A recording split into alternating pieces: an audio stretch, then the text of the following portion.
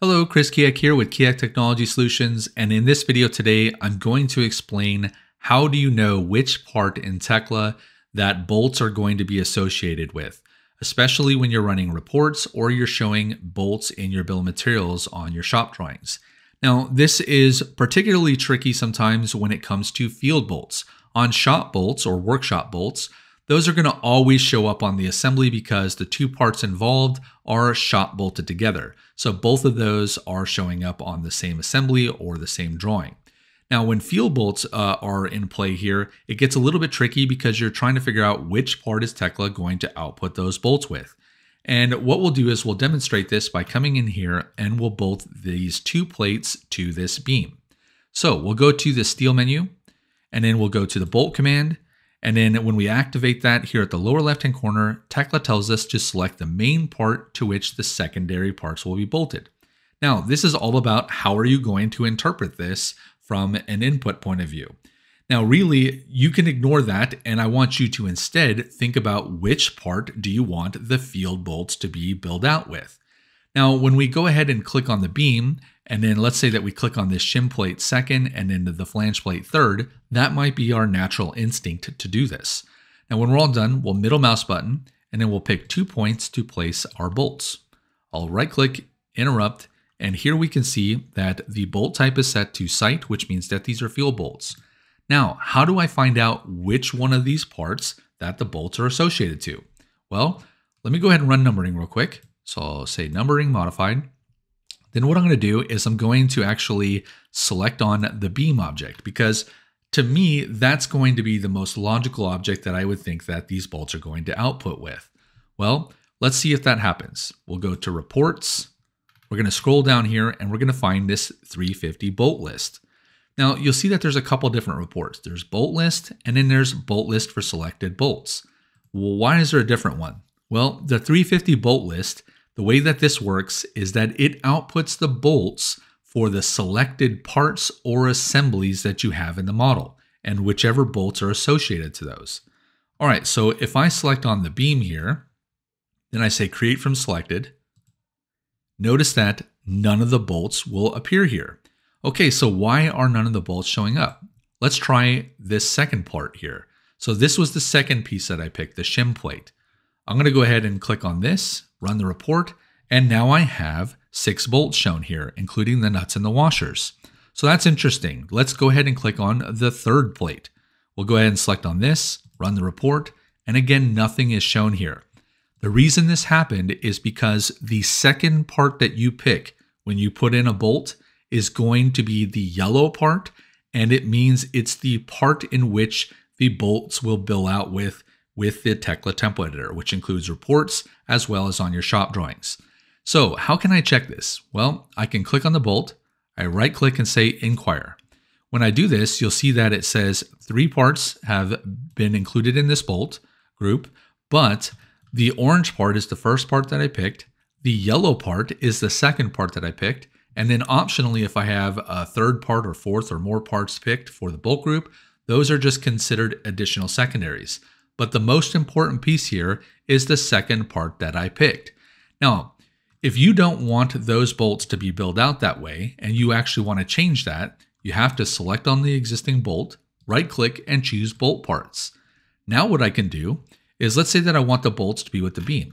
Well, in this case, I can pick on the shim plate first, then I can pick on the beam second, and then I can pick on the flange plate third and middle mouse button. Now when I do that, you'll see that it doesn't look like anything's really changed on the bolts. However, when I select on the beam now and select on this bolt list and say create from selected, you'll see that the bolts now bill out with the beam and they will not bill out with this shim plate. So let's go ahead and say create from selected here. Now notice no bolts for the cyan shim plate and no bolts for the flange plate. So really the key here to understanding how bolts will output and bill out in reports and on drawings is by making sure that you know which part is the yellow or the second part picked in that bolt group. All right, so now what I'm going to do is I'm going to go over to the template editor and just explain how 350 bolt list is working and why it's only showing the bolts with certain parts and not others.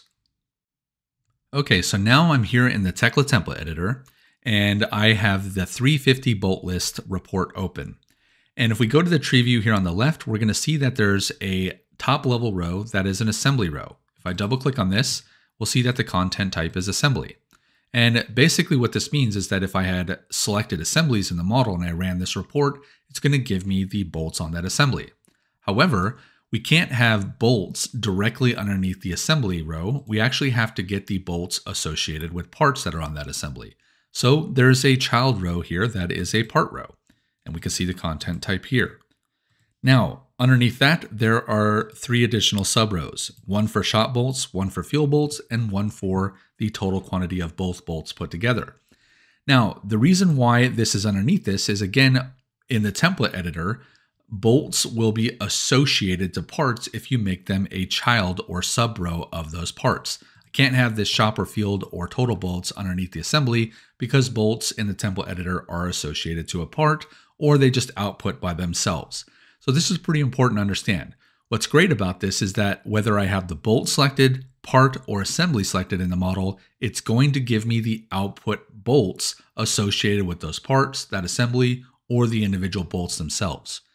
Now, here we can see, for instance, in this shop bolt row, that the content type is bolts, and that's what it's outputting. And it just has a rule in here that's reading the report property of whether it's workshop or site to determine whether or not it's going to output shop or field bolts. So that explains how this works. Let me go ahead and go over to the other bolt report here. So let's go to the bolt report here that is bolt list for selected bolts. This report looks fairly similar, except the big difference here is that there is no parent assembly or part row. So what this depends on is that you must have the actual bolt group itself selected in the model. And that's why it's different than the 350 bolt list. So in here, the parent level row is just bolt.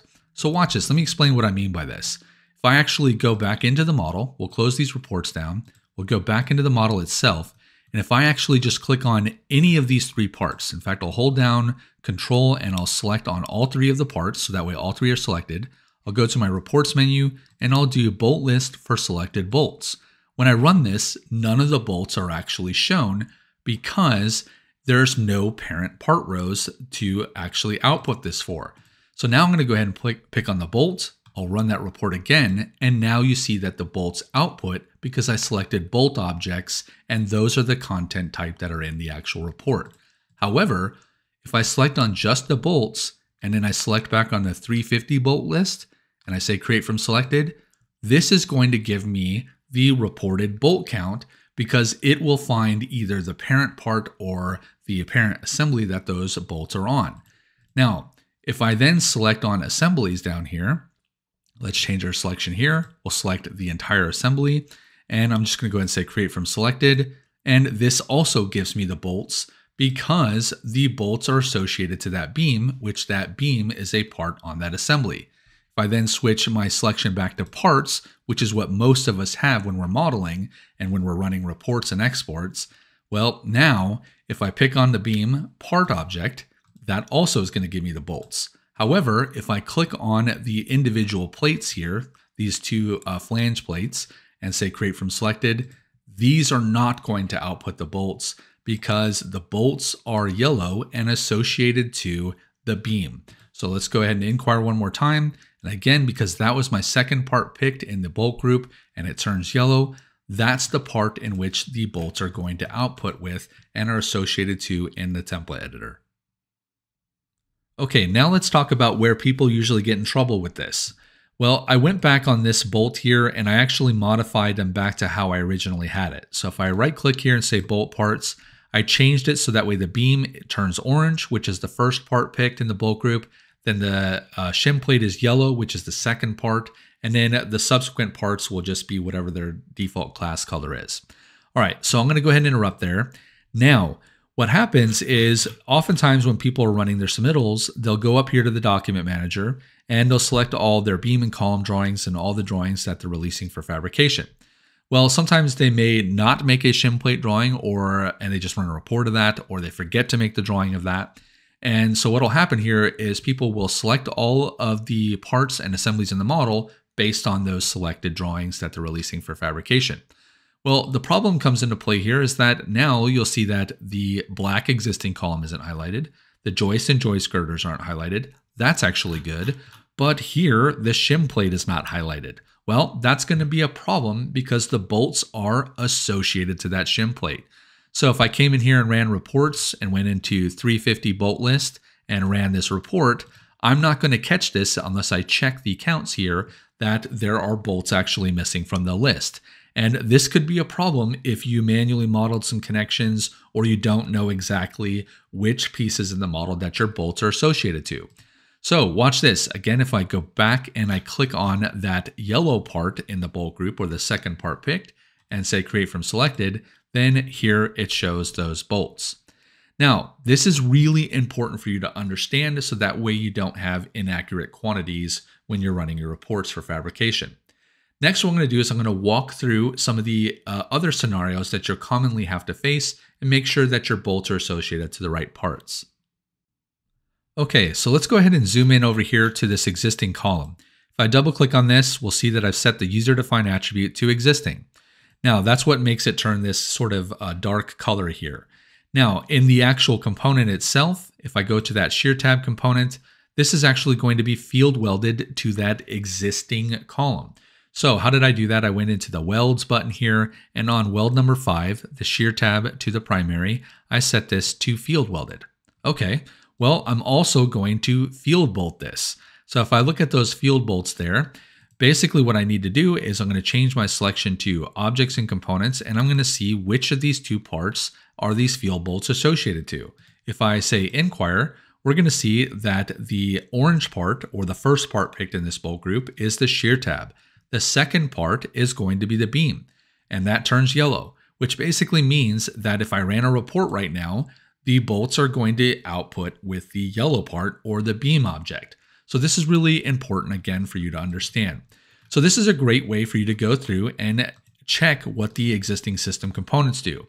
And again, the trend typically is that it will associate the bolts to the supported member, which is oftentimes going to be the supported beam, like you see here with this extended shear tab. Now, here we have 2 shop welded clips that are attached to this beam, and then field bolts between those clips to the column. Well, what's going on here? If we inquire on this, we'll see that the clip turns yellow and the column turns orange. Well, that means that the bolts are going to be associated to the clip, and since this clip is shop welded or attached to this beam, that means that the bolts in the bolt list are going to output with this beam. So let me run that report and show you how that works. If I select on the reports, we'll then go to 350 bolt list here. And again, I have the beam object selected, which does not have these bolts associated to it in any way. If I come back here and say inquire, the bolts are associated between the clip and the column. But again, because the clip is shop attached to this beam assembly, if I click on this and say run the report, due to the nature of the assembly, then the part subrow, and then the bolt subrows underneath that in the bolt list in the template editor, that's how it knows that even though I've selected this beam, which is not associated to these bolts in any way, is outputting this in the report because this clip angle is shop attached to that beam, and these bolts are attached to this part underneath the hood in the template editor. So hopefully that makes sense, but these were designed intentionally. So that way, no matter how you select, as long as you're selecting one of the parts on the assemblies that the bolts should be associated to, you're going to get those output. Over here on joist, there's actually some cases where I don't want these joist to joist bolts to output. So if I inquire on this, then we can see that this is associated to that yellow part, which is that joist girder. Now, again, I'm not usually going to select my joist girders to run my reports from, and that's why I probably wouldn't get these bolts output. Now, these bolts here in my structural column, oftentimes I hear that detailers are required to provide these. Well, let's inquire on this and see what the connection did. Well, it made, for these bolts, the cap plate, which is shop attached to the HSS column, it made those the yellow part. That's the part in which the bolts are associated to. So if I click on the column here, I go back to report, and I go back to my 350 bolt list and say create from selected. notice here that I get those 4 bolts. Okay, those 4 bolts are appearing because this yellow cap plate, which these bolts are associated to, is shop attached to that column. And that's how that 350 bolt list is designed. So this is really important. Once you understand which of the parts that your bolts are associated to, you're going to see how the bolts will output in your reports and make sure that you get the correct counts. The last thing we'll showcase here is I'm going to go ahead and color the model by phases or by sequence. So here underneath the object representation, I'll say color by phase and I'll press modify. Now I have 2 sequences. The gray is phase or sequence 1, the red is sequence 2. Now here I have this beam is over in sequence or phase 2. So you have to be really careful which of these sequences are these bolts going to be associated to. Well, because these field bolts are associated to those clips, which is on that beam, then really if I ran a report based on my selection of parts that are in phase or sequence 2, then the bolt should go out with the sequence 2 or phase 2 objects. So again, this is also something that's important to understand. If you do a view filter and then you just window around all the bolts and you run that 350 bolt list here for just all the bolts that you had selected, well then those bolts will go across into phase or sequence 1.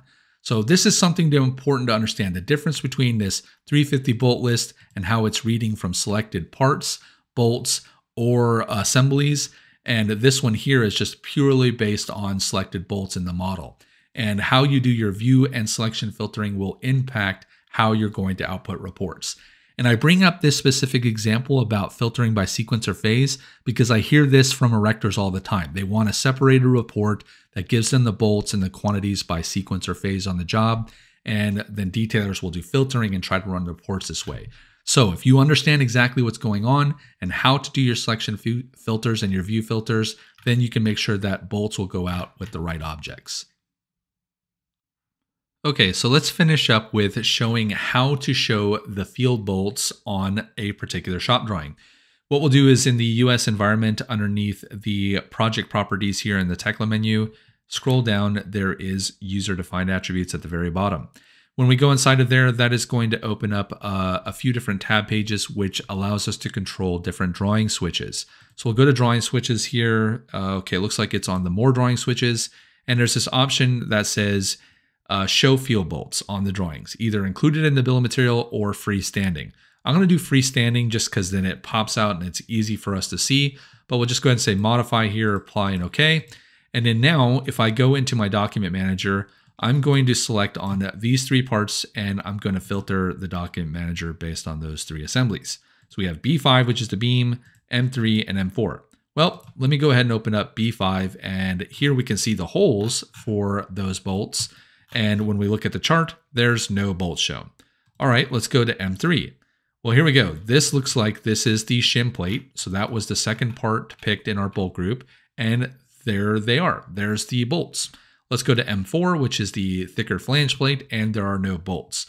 So it shows you how the template editor for bolt reports, as well as any templates that you're showing in your bill of materials and on your title blocks on your drawings, they behave the same way. Whenever you have bolts and you're outputting them associated to a specific part, those bolts can only live on one of the parts that are involved in the bolt group, and it's that second part that's picked or the yellow part.